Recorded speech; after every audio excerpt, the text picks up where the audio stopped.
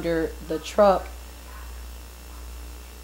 is just like, even now saying it was like vivid image of it just going straight through my face. Like I could just see your foot hanging down with your sock hanging off, and your clothes were all ripped up, and you had a big gash in the side of your face. It was horrific. It was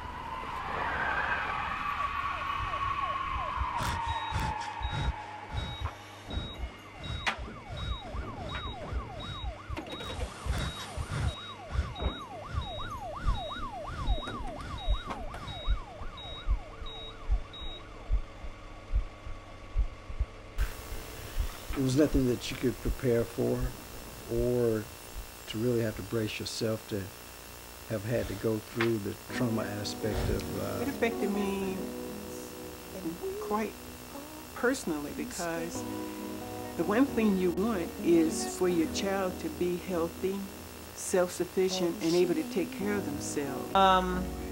Well, the first time the phone rang and Erica and DeQuasia was screaming in the background, all I heard was just chaos. I heard DeQuasia screaming that Erica's arm was open, and what I remember about the car accident was I just remember being scared, like terrified. I remember I was on the phone and I just remember hearing and feeling the loud hit. And after that, all you heard was screaming. You heard the glass, and he came off, veered out the road, hit my truck right here. My truck rolled over, went down this hill, slammed against this tree right here. I'm sorry. Slammed against this tree right here. I tried to crawl out my truck. My truck fell right on top of me. So what was the first thing that you seen when you got to the accident scene? Well, when I pulled to the scene, there was several other trucks already on the scene, and I observed one overturned vehicle down at the edge of the wood line at Corinth Road and Highway 85. And what was the necessary guidelines of getting the truck off top of you? What we had to do was we ended up hooking it to the winch on our rescue truck and using the winch to pick the vehicle up off of view. Okay, and what was the first thing that you seen when you looked at me? Like, how did I look? You looked okay. You looked a little dazed and confused and very scared. Okay. Nobody really had that answer. Nobody knew if you were okay, if you was alive, and that's when I pretty much lost it at that point. It was really, really, really a really sad thing. It was my daughter. I was trying to calm her down. I was trying to tell her to just go to the hospital. Everything is okay. She's alive. That's the most important thing.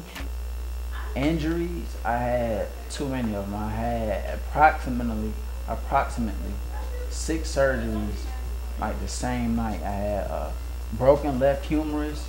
I had a liver contusion, a brain concussion. I was in a coma for 2 weeks. Also, we broke both of my left elbows. I had 12 fractures in my pelvis.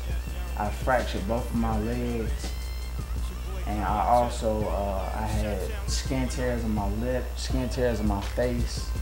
I had skin tears in my arm. I had eternal bleeding in my stomach. And it got real. My advice to drivers 16 through 25 would be just always be aware. Don't drive under the influence. No texting, not being distracted by other people in your car. I can honestly say it changed my life because, walking by death, that's a big experience to have at 17 years old, when you just now finna start your life.